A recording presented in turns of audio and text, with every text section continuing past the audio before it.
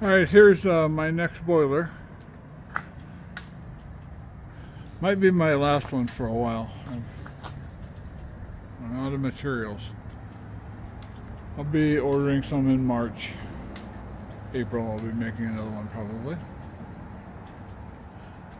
This is a boiler that's built for 3 to 5 horsepower steam engine, maybe even 6 horsepower.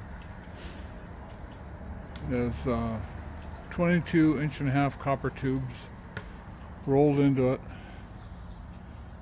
The boiler shell itself is 32-inch diameter, or 32 inches tall, 20-inch diameter, 3/8 pipe, really strong. And the base is 24 square. Comes with a really nice whistle that you might want to turn down your volume. This whistle is out of my personal collection that I just haven't been able to find any for sale on any of the websites, eBay or anything. Turn down your volume a little bit.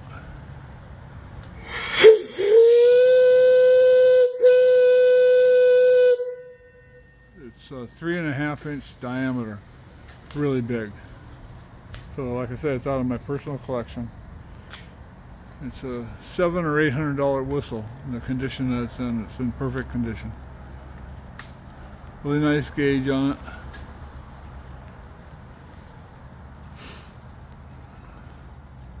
Blowers right here. Brings a lot of air into the firebox down below. Water sight glass there. Firebox. Nice firebox here. I'll turn on that blower again. You'll see the difference in the flame. Really brings a lot of air into the base. When I put new wood in, if I have steam up, I run that. This pop-off valve is at 100. It hasn't gone off yet, but it will. Testing it with this valve. So if it works good, I'll remove this valve. I just use that as a way of shutting it off and putting another valve on if I have one. Water fill and drain is right here. And you can blow down the boiler right there if you so desire. And you can clip a hose on here and fill it. First thing you ever do to a boiler is always fill the water.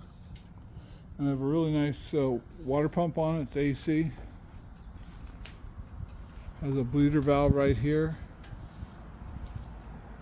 And then of course a check valve right there. Everything goes into the boiler, stays in the boiler. And I'll turn it on. I always keep this cord away from the boiler firebox. Got a little bucket of water here, and this is the on-off switch for the pump. You can just barely hear it running. If there's air in the system, just use the bleeder valve. Now everything going into it is going into the boiler, right down into the boiler. I don't want to put too much water in it right now because that will kill the steam.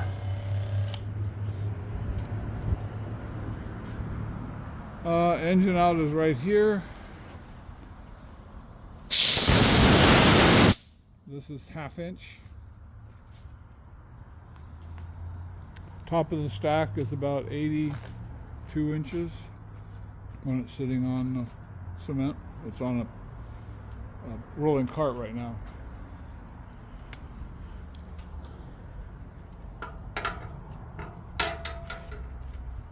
Handle doesn't get hot. Ash pen's right here.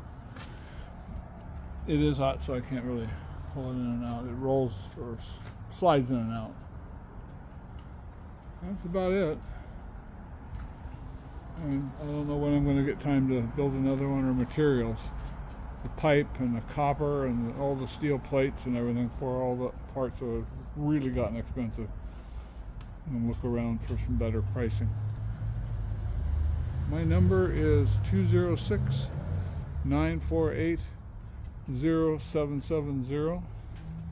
If you want to call me, and its email address is anacortessteam@gmail.com. That's anacortessteam@gmail.com. Thanks for watching, and it will be for sale on eBay. I just use search words steam off grid to find it on eBay.